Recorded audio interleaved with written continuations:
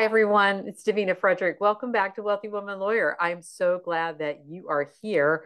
And today I want to talk about the 7 struggles of women law firm owners. This topic came about because I've had so many conversations with you, a lot of you lately. And obviously, I've had conversations with hundreds of women law firm owners over the last 10 years as I've been coaching women law firm owners to scale their businesses to and through $1 million. And um, lately, so many people are worried about the inflation and the recession, and they're really stuck in negative thinking around their law firm business. So, I wanted to help you get clear on exactly what it is that you may be struggling with, because I think sometimes there's not a lot of clarity. We can't really dial into what it is that we're doing wrong. When we can't grow our law firm business, it feels like we're stuck. And so I want to share with you some of the things, and I want you to raise your hand to yourself silently, make a checklist or whatever. If there is something on this list that jumps out at you and you go, oh, yes, that I do that, or oh, I have that fear. So I really want to help you get clarity on what you're struggling with, because um, the things that I'm going to share with you are things that we help women law firm owners with in the Wealthy Woman Lawyer League and in our one-on-one coaching programs. So let's jump in and get started. Key struggle number one is that many law firm owners that with whom I have conversations do not have a basic understanding of where they're starting, and based on where they're starting, how long it will take them to get where they want to go. So let's say I had a conversation yesterday with someone, and I asked her what her gross annual revenue was, and she could not tell me. She had to check with her bookkeeper. And that right there told me that she does not know her numbers. She doesn't know where she's starting in her business. So if you don't know where you're starting, if you're trying to drive from, Orlando, Florida, where I am, to Denver, Colorado, and you don't know where you're starting. You don't know you're starting in Orlando or Sanford or Lake Mary or maybe Miami or wherever it is, right?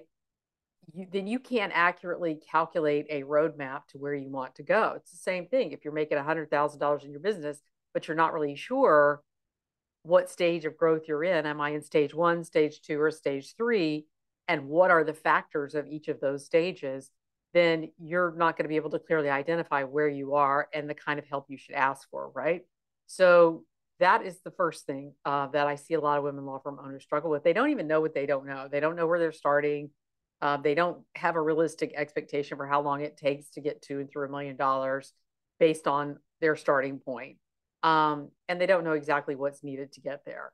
So, number two of the growth struggles that I hear women law firm owners tell me about is fear of math. So, this goes a lot in hand with what I said at number one, fear of math. But it's beyond fear of math. It's so, we all know that it's the joke among lawyers is that I hate math, which is why I became a lawyer, right? But if you decided to open your own law firm business, you've heard me say this over and over again, you've got to get over that fear of math. You have to understand business math, right? And you can't let embarrassment about what you don't know stop you from seeking out that knowledge and understanding and trying to understand what you need to know, such as the key performance indicators you need to be tracking in your business, how to track them, and how to read your financial reports, what that information means, what it means um, when we're talking about gross annual revenue, what it means when we're talking about profit, what it means when we're talking about cash flow, right? So many women law firm owners, they could tell you their expenses, but they're focused on that negative. They're focused on that expense, and they can't tell you how they make their money. Where does this money come from? Oh, referrals. Well, what referrals? Who? Right? So there's a lot of tracking and fear of math and fear of metrics and fear of understanding how to actually measure your growth, right? Number three is still trying to do all the things. This is just so common among high achieving women. And even those women who say that they're delegating often really are not delegating as much as they should be delegating because they don't know the proper way to delegate. So they struggle with delegating. They'll say, I have a team, but I still don't delegate as much as I should. I still think it's faster and easier to do it myself. And it's because they don't have a system for delegating that helps them delegate in a way that is easy for them, right? Number four of the seven growth strategies is not prioritizing your time. So you think you have a time management problem, and you do not have a time management problem. What you have is a priorities problem. You still have too much on your plate because you haven't gotten your priorities straight. You don't know what's the most important thing you should be doing in your business. You think it's servicing the clients, but that may not be the case. If you are a business owner, there are other things that are equally important or maybe even more important than that, right? So you think you have a time management issue, but really you don't understand how to prioritize your time. Number five is not willing to invest financially, energetically, emotionally in your business to the degree that is required, right? So what business owners don't understand, what law firm owners don't understand until maybe they've been in business for a while, is that you have to take risks. You have to take calculated risks if you want to get the returns. Any investment you make, let's say you invest in the stock market, the average 50-year rate of return in the stock market is 10%, right? There's a certain amount of risk. The more you risk, the more opportunity for higher returns. And people understand that, but they don't understand that in business, it's the same thing. Your business is an investment in your future. You must take risk for that to get good returns for you. You can't play small. When you play small, you're not taking any risk. You're not going to get the kind of wealth that you say you desire. So you have to take risk. That risk could involve investing in hiring a coach to help you. The people who grow fastest and most successfully have invested in coach. And the reason they do that is because they don't need to make the same mistakes. They don't want to make the same mistakes that other people who've already been there and done that have made. So they hire people to help them create a shortcut. So again, going back to kind of talking about getting from point A to point B, if from point A to point B, your plan is to get in the car and drive from Orlando to Denver, and I say, hey, you don't need to do that. You can get an airplane ticket and you can be there a lot faster. And you might not know that. You might think, well, I have to drive because I've been told to I have a roadmap, right? So, but really, what the purpose of a coach is to help you with those shortcut secrets, those things that you don't know.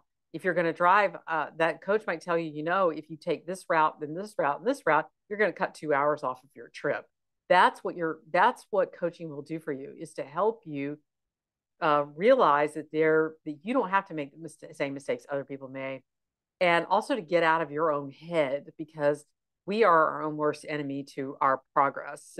Our self-doubt is the thing that is holding us back above anything else and doing more harm. And a good coach will help you get out of your own head and stop doubting yourself enough that you can actually step out and take some action instead of being paralyzed by analysis paralysis. Okay. Not making you're making the wrong decisions. Number six is making the wrong decisions because you don't have the right plan. So you're making the wrong decisions. You're on the road, you're on a path, but you don't have the right roadmap. You don't have the right plan. You don't know what it takes to get from A to B. And instead of hiring someone to help you figure that out, you're sitting there trying to figure out on your own, and then you're caught in this web of confusion because you're afraid to make a mistake, right? So to get a plan that is the right plan for you, you need to work with somebody to help you figure that out if that is the thing that is keeping you stuck, okay? And also learning to make your plan the right plan. Once you have made decisions, learning how to make decisions quickly and move forward and make your plan the right plan no matter what is a real key factor in successful entrepreneurship and building a business. And number seven, last on my list for today, growth struggles of women law firm owners, is you're still taking advice from well-meaning loved ones who are broke too.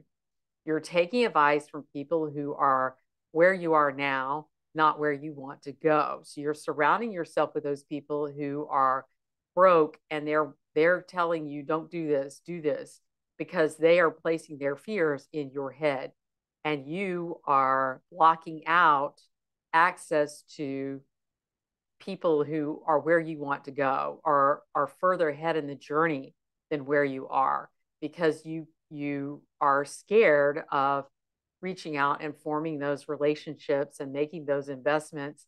And so you listen to people who are not where you want to go, but who may want to go where you want to go, but they're not there yet and they don't know what they're doing. And they're usually well-meaning loved ones. They're usually family, close friends that are scared for you. And so, they tell you to be cautious at times when you probably should be taking a risk and and making something happen, right? So those are the seven growth struggles of women law firm owners. These are the kinds of things that I hear all the time from women law firm owners who are struggling to grow their law firm business and really holding back and playing small for year after year after year after year, instead of stepping forward, stepping out on faith, taking risks, investing in their business, surrounding themselves with people who are are where they want to go, or are ahead of them in the journey, and just not investing in learning how to fill that knowledge gap, right? So I hope that you have found this helpful. I hope that you had a chance to sit and think about this and write down kind of where you think you may be stuck. If you want to reach out to me and have a conversation about whether or not you think a wealthy woman lawyer is somebody who can help you, we can have a call. You can hop on a call with me if you go to wealthywomanlawyer.com to private coaching. You can hit the apply button, or you can go to wealthywomanlawyer.league and you can see what it's like to enroll in our group coaching program. But schedule an appointment with me. Reach out to me. Check out our resources. We have a lot of resources available no matter where you are in your growth journey. If you're at stage 1, stage 2, or stage 3, on your way to $1 million, we have a lot of resources for you. So I encourage you to reach out if this is your struggle. If 2022 has not lived up to your expectations and you want 2023 to be better, then you can do it. I want to tell you that you can do it. You have to get out of your own way, though. All right. So this has been another episode of the Wealthy Woman Lawyer podcast. I appreciate you being here. I hope you've enjoyed it. If you have, please leave us a review on your podcast app. If you're an Apple fangirl like me, you can go leave it there. And we so appreciate it. The more reviews we have tells those algorithms that you're enjoying this content, and it introduces it to other people. So we so appreciate that. Thank you for being here and being a part of the Wealthy Woman Lawyer community.